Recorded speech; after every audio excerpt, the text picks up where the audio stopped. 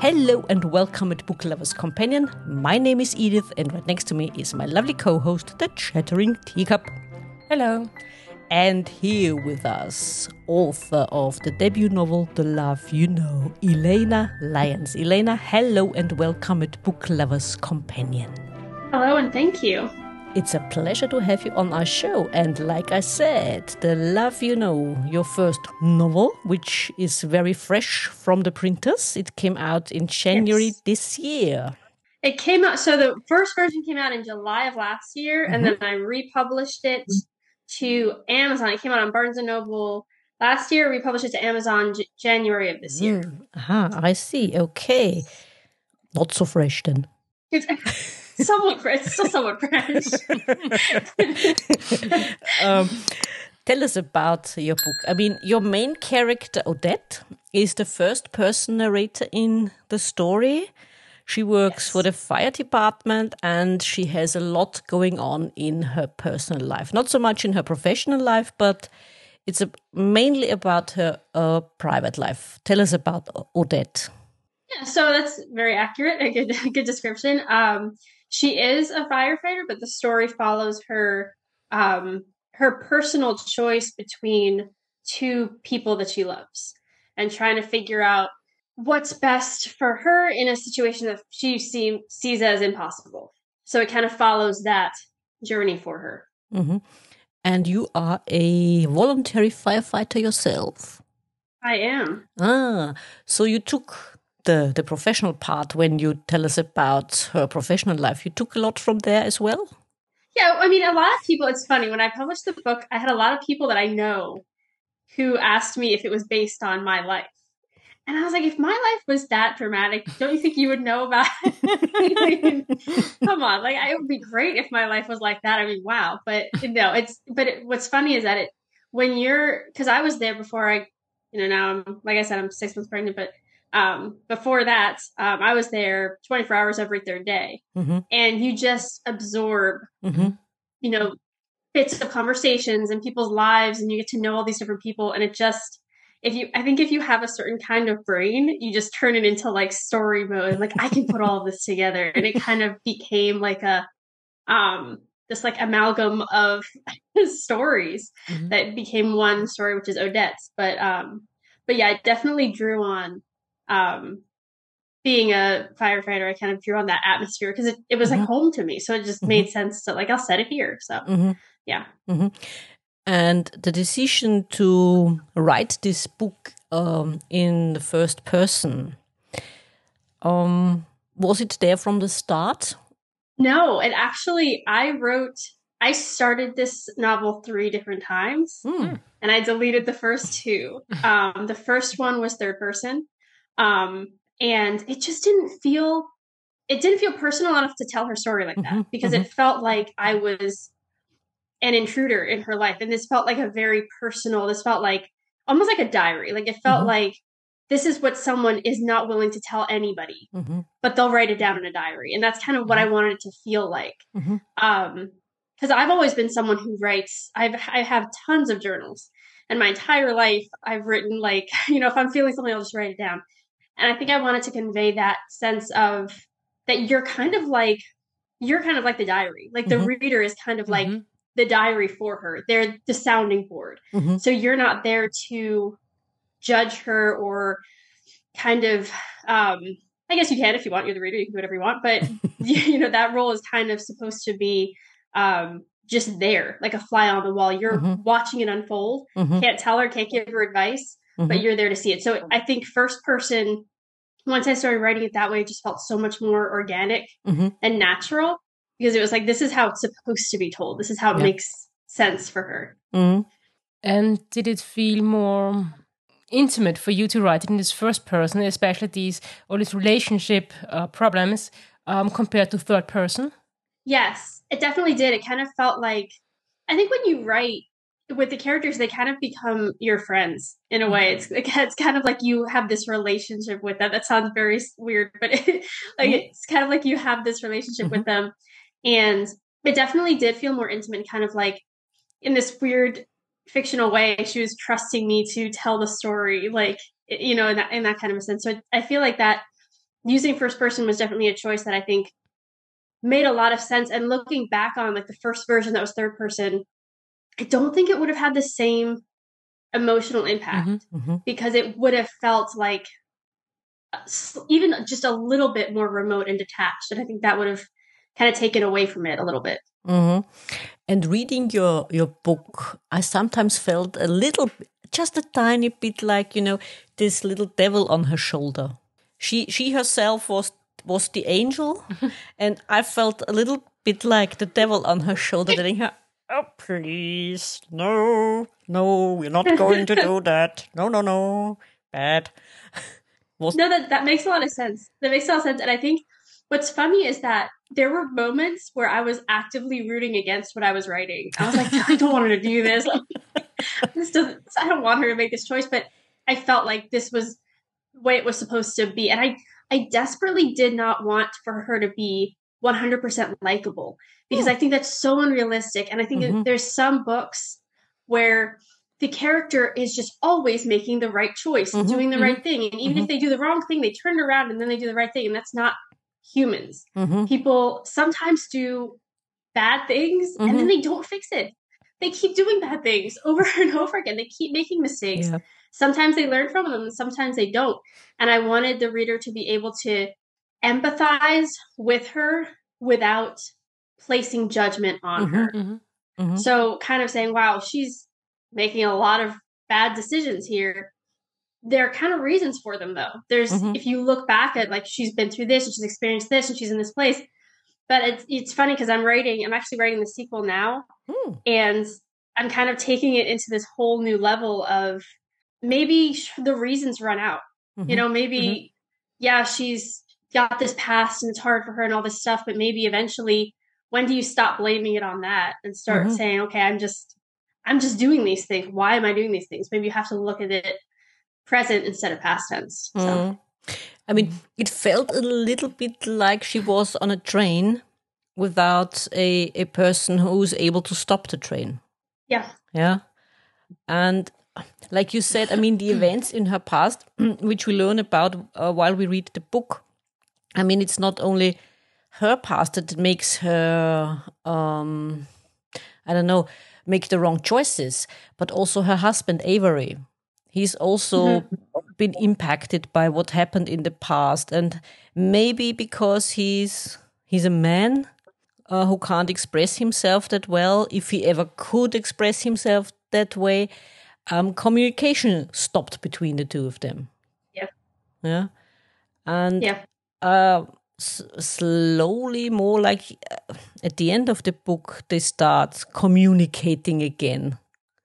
Yeah. But during the book, although they are in therapy, they don't seem to find a way to communicate what's going on, because a lot also Odette's feelings, they all happen in her mind. I think they both have pushed themselves in different corners, and they don't know how to get out of them. Yeah, and that's very difficult. I think then you need someone else who kind of takes you and shakes you or something, and forces you to reconsider. Yeah, and I think in her case too, and I think for both of them, she had so many internal thoughts about Avery and about what was going on, but she herself didn't communicate them. Yep. She thought them, and she, in some way told the therapist about them, but she kept blaming Avery for not communicating with her, and she wasn't communicating either. Yep. So she was thinking all this stuff, and she had all these big feelings, but she wasn't telling them to him. How was he supposed to know? Yep. And vice versa. He wasn't even trying to communicate with her and feel what she was feeling. So I think they both, it's like you said about being pushed into different corners. It's like they both were just stuck. It's like they were marching in place and they were not going anywhere. Yeah, I think true. At one point, they stopped realizing that they're not communicating. They may think they do, but they don't. Yeah, true. Yeah. And I would also say, I mean, it wasn't lightly. Let's not call it lightly, but the easier way out for her. Did she choose the easier way out? In a way, maybe. I don't know.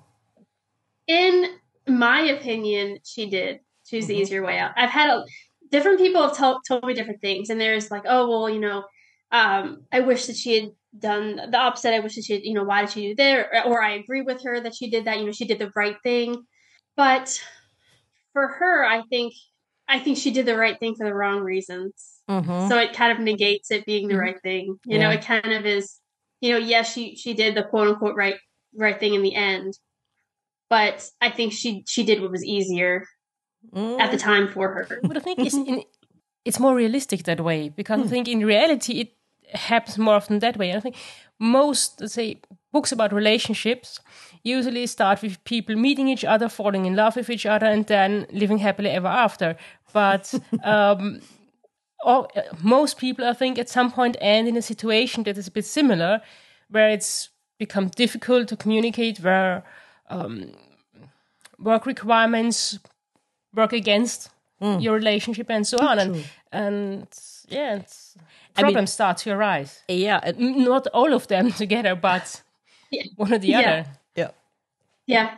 And your book, I mean, although it's called The Love You Know, it's not a romance in the usual way. It's not. But it's about it's love. kind of like a taboo. It's kind of like a taboo romance. Yeah. And the thing is, there's so many, it's like exactly like you said, there's so many books where, one person meets the other person and they fall in love, and then something happens and then they break up and then they find each other at the end. Mm-hmm. And so little is talked about with infidelity because it's so taboo. Even, it's 2023 and it's still very much like, oh my God, don't talk about it. And I wanted to kind of shine a light on it in a way that was very real and non-judgmental, but also just showed like, these are two human beings. These are two people, three people, if you count Avery, and four if you count Parker's wife. These are people who have real relationships, real feelings, and they're making real choices. And it's kind of like, how do you navigate when this is in your face? And this is, and I've had some people who've actually said, well, I don't want to read it because it's about adultery, or I don't want to read. And I'm like, well, but this is a fact of life. This is a real thing that happens, like in relationships. This happens, and I would kind of, argue that in a lot of relationships this happens, whether we want to admit it or not. Yeah. So it's kind of something that you can shy away from it, or you can talk about it. And I kind of like talking about stuff that other people aren't talking about. I kind of like being the one to like, hey, here it is in your face. But, it's also, I mean, like you said, how you salvage your life, your other relationships, your working relationships as well, how you navigate through this kind of private problems connected with professional problems, because she found that the person she had an affair with not outside of work, it was a colleague of hers. I hope we are allowed to say that. I mean, it's right at the beginning of your book, so it's double complicated for her in a way. If you spend so much time at work, there's a different connection with your colleagues than if you maybe spend 8 hours or 9 hours a day with each other. It's different, I guess. Yeah, especially, like you said, I mean, they spent 24 hours a day with each other, and then she would go home and spend very little time with Avery. They had very little connection. So it makes sense that if there's a little hole in the wall, all you have to do is hit it a few more times and it'll come crashing down. Like, there's already a breach. And did she do anything to stop it? No. But she just kind of walked through. But at the same time, there was a weakness there that was obvious. I mean, it was just obvious that would happen. And I think she was looking for something without realizing it. I think in her portrayal of it, I think the narrator is supposed to be, Odette is supposed to kind of say like, oh, well, I didn't want this to happen, but in a way, I think she kind of did want it to happen. And I think you see that through her actions, that she didn't actively, consciously want it to happen, but subconsciously she was not trying to stop it. So I think she was kind of actively playing a part in her own self-destruction in a way. Yeah. I mean, what you said, Teacup, I mean, it's interesting. You have usually those books, those romantic books where love is mentioned in the title and in the book itself. People meet each other and then happily ever after, which we all know sometimes it is, sometimes it's not. Which reminded me of a play by Ephraim Kishon. It's a comedy, but it's about Romeo and Juliet. So Romeo and Juliet didn't die and it's their 50th anniversary. And they're constantly at each other's throats. And yeah, well, they have a daughter who is a problem for them and so on. And their life is not all roses, you know? Picture perfect, yeah. Yeah. I mean, it's fun. It's a comedy, but it's a bit, like you said, it's relatable in a way because you all know it's not always roses and so on, because real life tends to happen this annoying habit of getting in the way of our lives. Like we would want them and everyday to be. life often is simply dull. Exactly. And you said people or readers might not like Odette. I didn't found her not likable. I mean, she was relatable and she wasn't, how shall I put it? I mean, I was a bit neutral towards her. Let's put it that way. Like I said, I was. You are in her head. You are on her shoulder during the book, and you think, "Oh, why did you do it?" And like you said, there was a lot of thinking on her side, not feelings that weren't expressed, and you always wanted to tell her, "Oh, please, just say it out loud. It might help." And what was a bit my point of view as a reader. A strange feeling I had was towards Parker. I have to admit it. I'm honest here. I was waiting for the big reveal of his personality.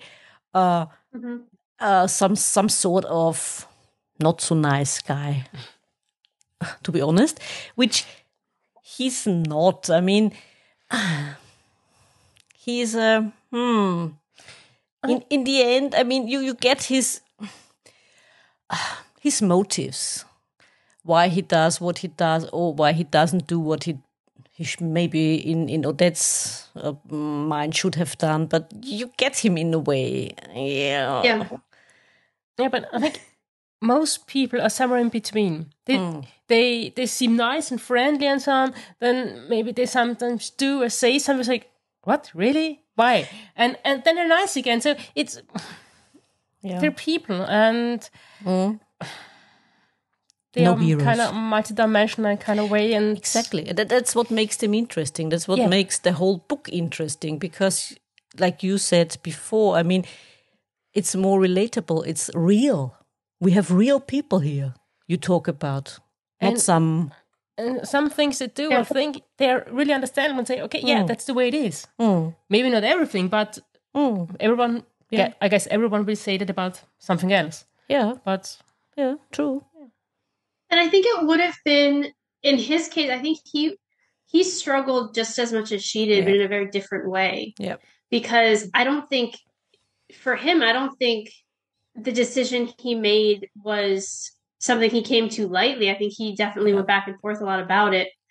And I feel like when you're reading his part of it, I feel like it'd be easy to go back and forth with whether you like him or not, because, you know, he's so good for her and he's so good to her. But then at the same time, he doesn't appear to be struggling like she is. Like he might be internally, but he plays it off like he's not. So that kind of makes him seem kind of like a villain in a way, because he's, you know, you hear him talking to his wife and lovey-dovey and all this stuff. And I don't know, I kind of felt for her a little bit. I kind of felt like, and I purposely did not want to have his wife play a big part in it. I wanted her to be, because if you're in Odette's shoes, when are you actually going to meet the wife? Yep. Probably never. So I wanted it to be like, you have to really try to think about, okay, he's married, he's in this situation. How does his wife feel about this? Are they okay? Like, what's the situation there? So I kind of wanted it to be like, you are in her shoes, seeing the world as she sees it. Yeah. Yeah. I mean, from her point of view, probably that there are moments when I thought, what is she thinking? I mean, what can she think? She doesn't know anything about this part of him, this side of him. So for her, it's probably all's good. unless she And I don't finds think I don't think she wanted to either. Yeah, true. I also wanted to ask you, I mean, we do not want to give too much away, of course, but it's, like we said, it's not the usual romance, but it's also a about loss, grief, and coping with grief. And still at the end of the book, I think they haven't coped with their grief, have they? I don't think so. And I think that kind of comes out in the second one a little bit more. Because I wanted to end it in a way where you really didn't know what was going to happen with them. But they didn't. That's the thing, is that they kind of went back into their lives. They just kind of dropped themselves right back in, and they didn't resolve anything. They didn't fix anything. No. But as the title says, the love you know, it's what she knows. And I think sometimes people choose what they know instead of the unknown because it feels safer. Yeah. And often people realize, sometimes too late, what they had.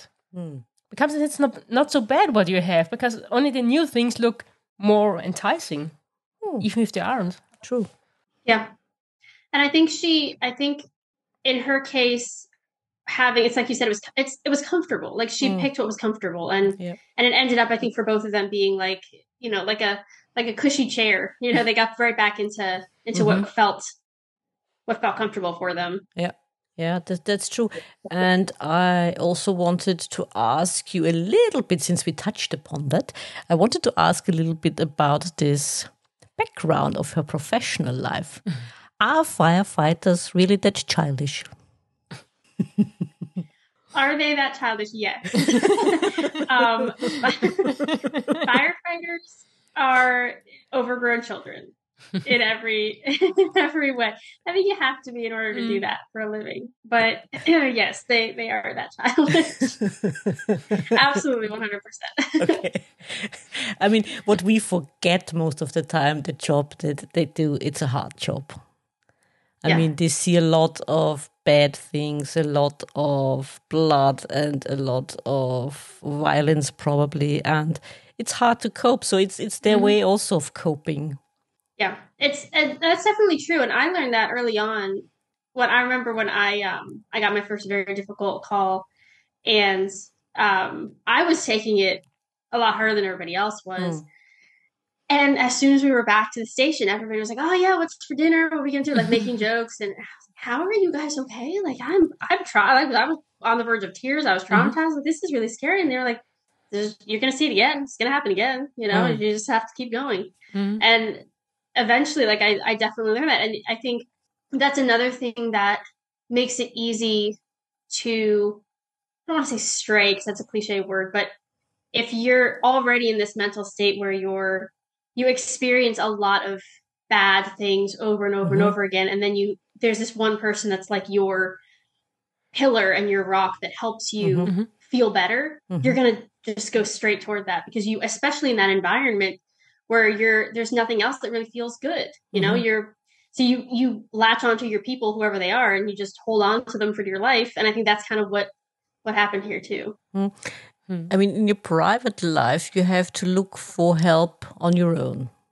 like Avery did in this case, because he wanted to save the marriage, what they had. But what about the professional life? Like you said, your first experience you had. Everyone else just went making dinner and what's for dinner. But do people like firefighters or policemen or whatever, do they get professional help without asking for it? Without asking for it. That's interesting. I think it's a lot better than it used to be. I think there's a lot of resources now. And it's not as frowned upon. I think years ago it was very frowned upon because it's still a very male dominated field. And I think it's that stigma of like, well, you know, this is your job and you were to be strong. But I think now there's a lot of, like, I know someone in the department who, he's very active with mental health stuff in the department, and he is constantly a resource for people, telling people it's okay to talk about stuff. And so it's becoming a lot more normalized to, I mean, is it mainstream? Not yet, but it's becoming a lot more normalized to talk about, even if it's just at the dinner table, just like, wow, that was a really tough call we went on. That was really, just talking about it makes a difference instead of going about your day like nothing happened. So, yeah. Now, what I meant before when I said without asking for it, what I meant is a routine supervision hours or something like that. Not that I'm aware of. No, Yeah. I mean, if something happens, like a line of duty death or something like that, there's people who will automatically come out to the stations and talk to everybody and say, these are the resources available. This is a really difficult time, but you can't possibly do that for every difficult call. I mean, because you see stuff every day. You see something else that's, so. And calls are difficult to different reasons for different people. So, maybe you have a patient who reminds you of a close friend or a family member and you lose that patient and it triggers something in you. Yeah. Whereas for your partner, they're perfectly fine because they don't have that. So, But if you want it, there's someone, you can go to if you need help. I think that's an improvement. Yeah, absolutely. Yeah. And so, I said before, it's your debut novel, although it's not completely fresh, not warm anymore from the printers, but still your first novel. Tell us a little bit about the start of getting into writing a novel. When did it start for you? So I have written my entire life. I have a degree in English, and I have always, as long as I can remember, I've been writing. But before this, I was never able to push past a short story. I've written a ton of short stories, but I never was able to develop it to a point where I was like, this is going to be a full-fledged novel. And I always wanted to write a novel, but there was never something that was big enough that could do it. And then this one, I just started writing, and I think this was about 3 years ago now. I just started writing. And I was like, this could be something bigger than just a short story. I feel like there's a lot to say here. And I was so shocked with it because I just kept writing and there kept being more stuff to say. I was like, oh my God, this is happening. And now I find it a lot easier. Now it's like that unlocked something and I'm just, I can sit and write. And I think you have to rip the Band-Aid off. If there's something that's, I think I couldn't write that novel because I had it in my mind that it had to be a novel. But this one, I didn't have expectations for it. I just started writing and then it, so came to be what it was. Yeah, putting less pressure on yourself then. Trying to. Yeah. Yeah, why not? I mean, and the challenges in writing this novel, I suppose there have been some. What were the greatest challenges writing this book? I think hitting those spots where the character could go one of two ways and trying to figure out which way you want them to go. Because I try so hard not to make decisions based on what I think the reader would want to read. And sometimes I think I got caught in that a little bit of well, it would probably attract more readers if he said this or if this happened. And there's so many one-liners in typical romance novels that the guy says to the woman, and it's hard not to fall into that sometimes. But I really didn't want it to be I kept telling myself, whether this sells or not, I want it to be what I want it to be. I want it to be truthful to what it's supposed to be versus pandering and because I just didn't want it to be like that. So I think the hardest part of it was trying to make it as organic as possible and not letting it kind of become a cliche. And staying true to yourself. Yeah. Yeah. And what about support groups in the writing community? Are you a member of any group that helps support your writing? I'm not a member of any groups. I do know a few authors who have been super supportive. They're kind of in the same, I guess, up and coming kind of situation that I am. And that's been very helpful. But I find that I'm the kind of person who compares myself very easily. And that's a negative trait. So if I'm around a lot of people who are, maybe their books are doing a lot better than mine or some that are doing worse than mine, then I'm immediately thinking, okay, what am I doing wrong? What's wrong with my book? What's wrong with my writing? What am I not doing? So for me, sometimes I need to put myself in a bubble and just kind of be like, do your own thing, focus on you because, what other people are doing doesn't necessarily matter. because it's so easy to get caught in that, and I just I'm gullible when it comes to that sort of thing. So. and put unnecessary pressure on yourself. Of course.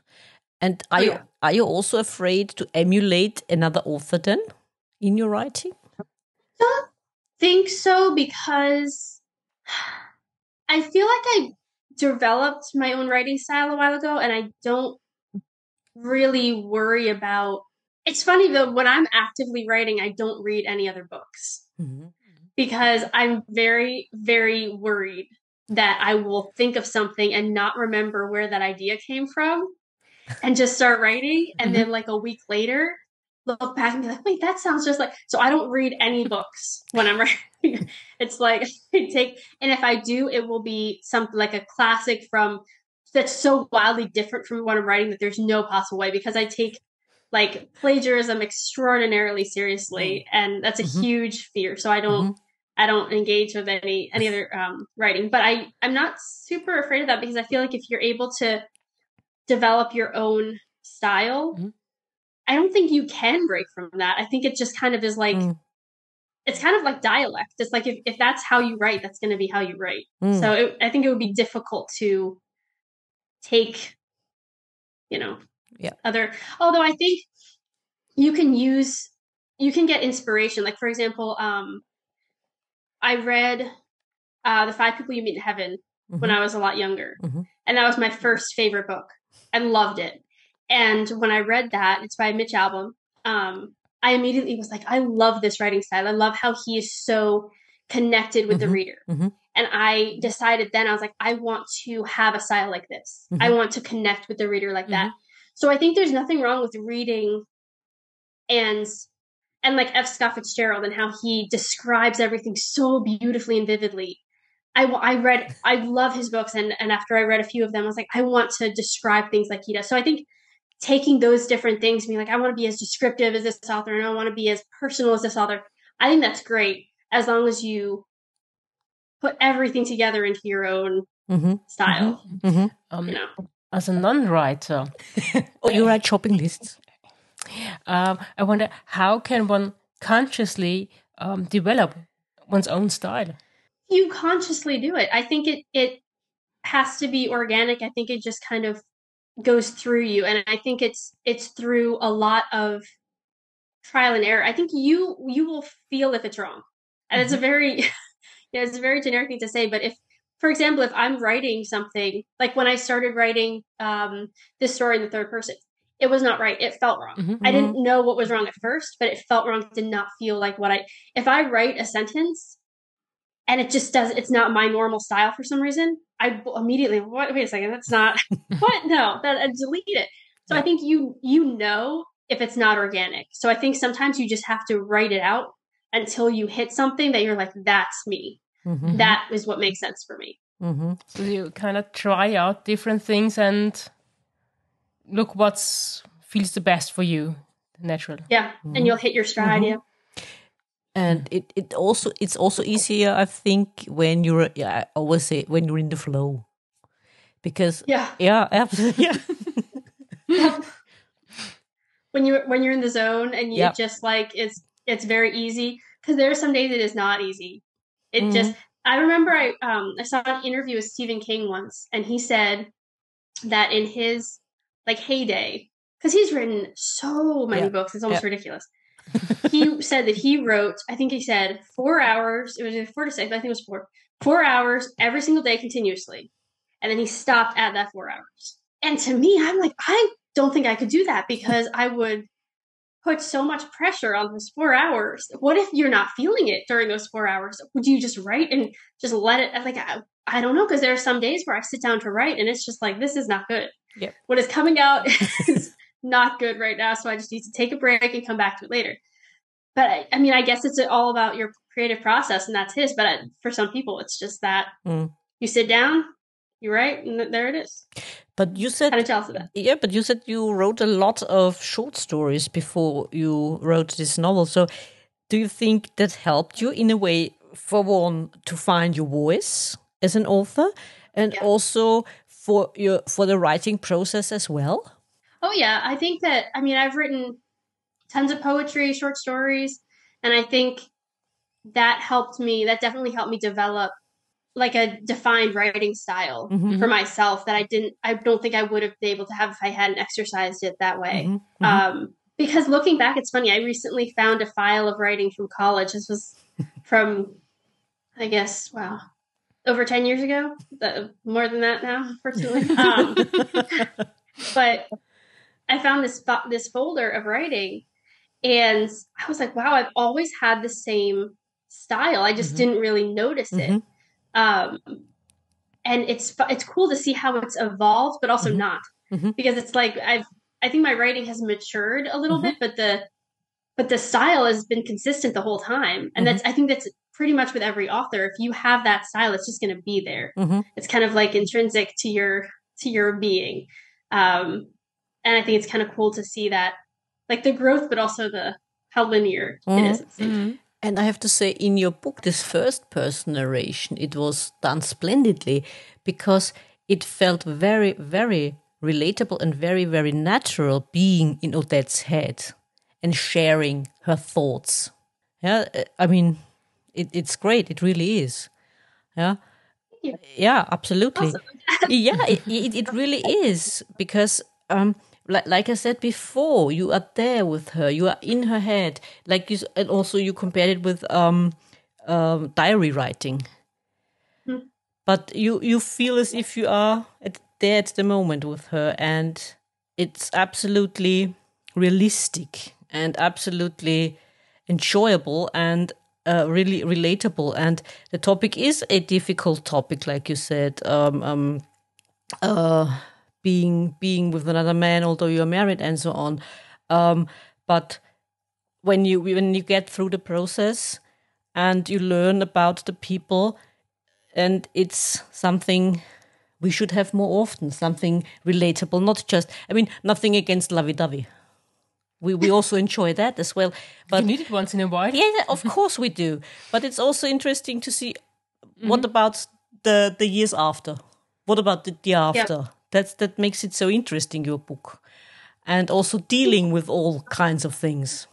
Yeah, I think there's so many different things that inform our decisions and who we are as people. And I wanted to convey that a little bit without bogging her down too much. I also wanted it to be clear, like, yeah, people do things because of X, Y, and Z. Yep. And I'm so happy to hear that you found it relatable, because I think the whole point was to be able to feel like she was talking to you directly. Yep. And like you're that friend, because everybody has somebody in their life that just keeps making bad decisions, and you might be that person, you might be the one who's listening, but usually there's the one that's listening, and you try giving advice and it doesn't do anything. So eventually you just stop and you just listen, and you're just like, okay, what is it today? What did you do now?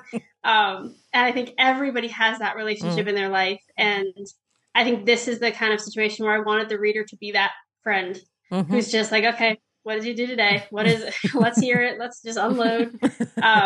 And you just kind of have to watch her life kind of derail a little bit and come back, and then derail and then come back and derail and kind of be powerless to help her, but enjoy the ride a little bit. Because sometimes you can't help people. You can only watch. Yeah. Exactly. Yeah. Watch the train wreck unfold sometimes. And pick up the pieces. Yes. Exactly. Yes. Just be the friend there and say, okay, come on. Yeah. And sometimes people themselves know they're doing the wrong thing, but they're kind of helpless to really change something. Yeah, true. And I think it's funny because there's some people who are so good at helping others and so very bad at helping themselves. And I think Odette is one of those people where she is so in tune with other people's emotions, but when it comes to herself, she is powerless to like even identify the things that she's doing. So I think it's interesting, and I think a lot of people share that trait where they just are so very good at reading other people and so very bad at reading themselves. And not following their own advice. Yes. Yep. We spoke about that today, didn't we, Teacup? Yes, we did. It's not about relationships, but your professional life is sometimes that way as well. isn't it? We're humans in any regard. Yes, we're not superhumans, and that's what makes a book so good. They are not superhumans; they are humans. Hmm? Yes. And may I ask, Elaina, the publishing of your book, is it indie published? Yeah, so I published it originally through Barnes & Noble. Then I republished it through Amazon and a bunch of different outlets. I think that's probably the most difficult. You asked what was the hardest part of writing it. Writing it was easy compared to publishing. Publishing and marketing it has been a nightmare, but the writing, that was great. And did you offer it to traditional publishing houses, or was it your intent from the beginning to be indie?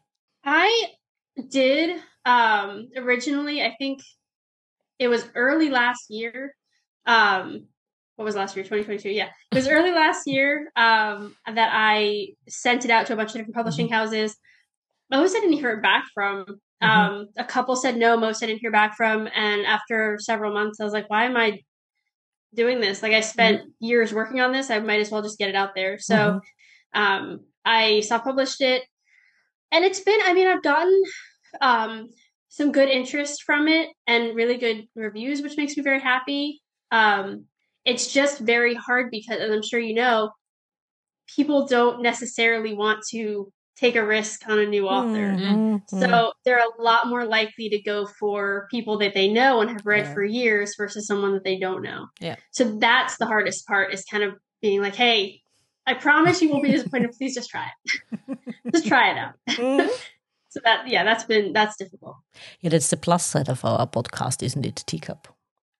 Discovering new authors, especially indie authors, which we wouldn't have discovered otherwise, I have to say, because they usually wouldn't pop up on your Amazon search, would they? I mean, they wouldn't. I think the thing with the big publishers, also in other media outlets like films and so on, I think because so much money is involved, they always want to make sure. I mean, they can't manage that always, but they want to make sure that they will get a return on their investment. Yeah. And so they don't take any chances.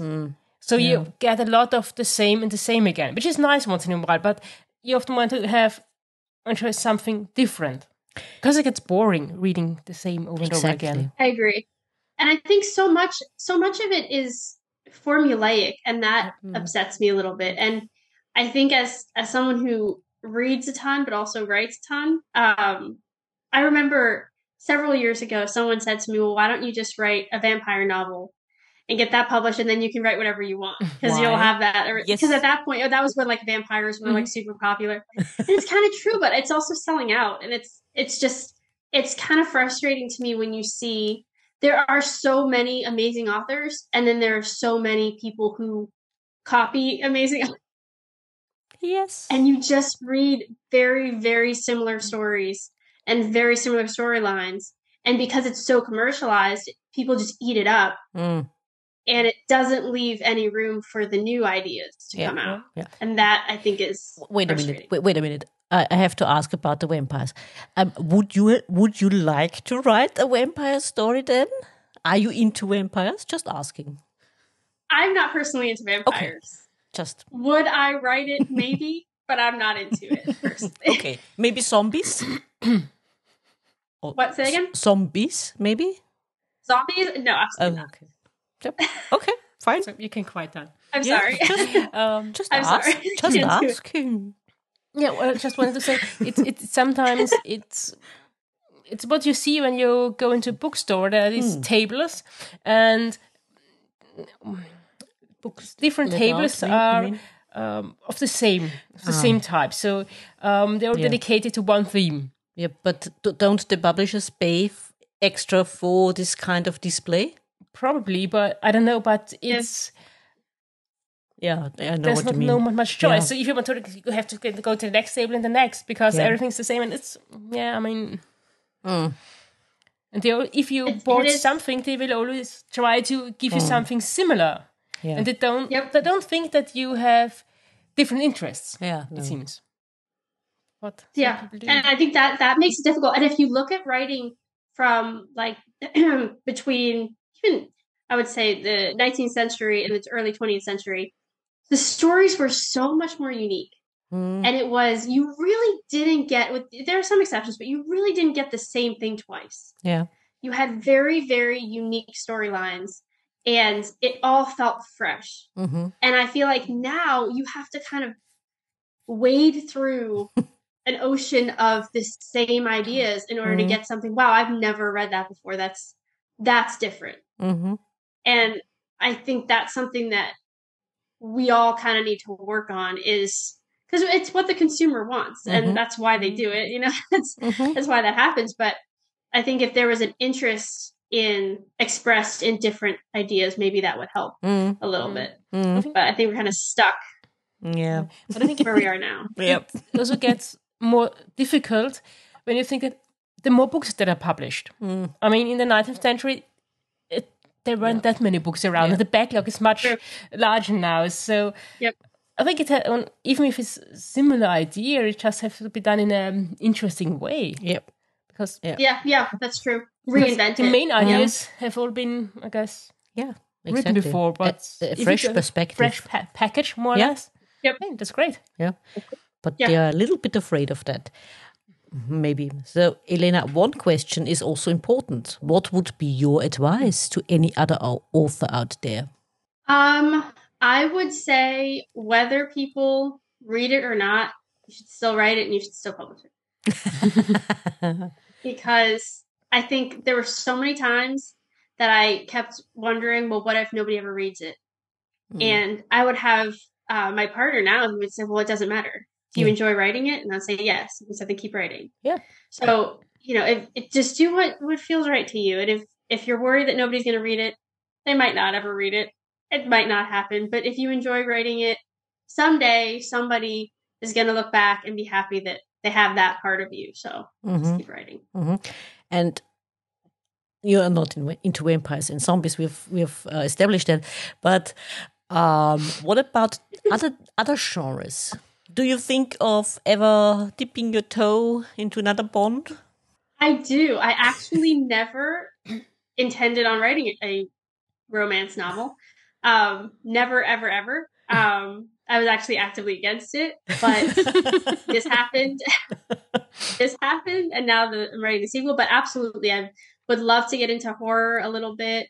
I love sci-fi, so I'd like to get into that. So I have tons of ideas. I just don't have enough time to write them all right now. So I'm just doing one at a time. But absolutely, I would. The only thing that I really I don't think I'm going to try for the next several years is fantasy. But everything else I'll get into. Why not fantasy? Because I feel like there's already been so much done that I don't think I would have an original enough idea. If I were to wake up and have an idea that I'm sure no one's done, I'll write it. But for now, there's nothing that I could think of that has not been done already. So I don't want to redo something else. The other stuff I can kind of think of, okay, well, I don't think anybody's ever done that before, but I don't want to, rehash. I don't want to, yes. I think because if you don't have an idea, you tend to pick something up from somewhere else and reuse that in a way. Probably. So that also brings us to the question about your plans. I mean, you've touched a little bit about the sequel you are planning or writing already. And what else is there in your book for the future? So I'm writing the sequel now. I'd like to maybe make it into a trilogy, because I can see it kind of being a series. And then I'd like to, after that's complete, I would like to do a collection of short stories. I think that would be fun, because it's not something that's done as much as it used to be, and I love short stories. We'll see if I can get back into writing them without making it into a novel, like the reverse problem that I had before. But yeah, I've got a ton of ideas, and I guess at this point, just cranking them out and getting them published, and Yeah. Keep our fingers crossed from across the pond as well. And I have to say, writing maybe 3 books after you said, I don't know if you can write a novel, it's quite a long story. So there were enough ideas for you. Yeah. You shouldn't have worried. No. Absolutely not. Absolutely not. So, Elaina, is there anything else you would like to share, you would like our listeners to know? I would say if there's anything, I would say whether it's me or any other new indie authors, I would say just please, if you're going to buy 2 books this month, maybe make one of them an author you've never heard of. Or even something like if budget's an issue, maybe do an Amazon Kindle, one of those very inexpensive books, and just try it out and see and support somebody this is their blood, sweat, and tears that have gone into this. So I would just encourage people to try and support an indie author. We absolutely agree. There's a lot to be discovered out there. Interesting stories, good stories, fascinating stories, dear listeners. So, Elaina, thank you so much for joining us. It was a pleasure talking to you. Thank you. I had a lot of fun. I appreciate it. You're most welcome. It was our pleasure. Thank you. You did enjoy this episode as much as we did? Then hit subscribe and don't miss the next episode. Also, make sure to follow us on Twitter, Facebook, and Instagram. If you like to support us and buy us a coffee, you can do so via Buy Me a Coffee and other platforms. You can find all the necessary links in the description. Until next time.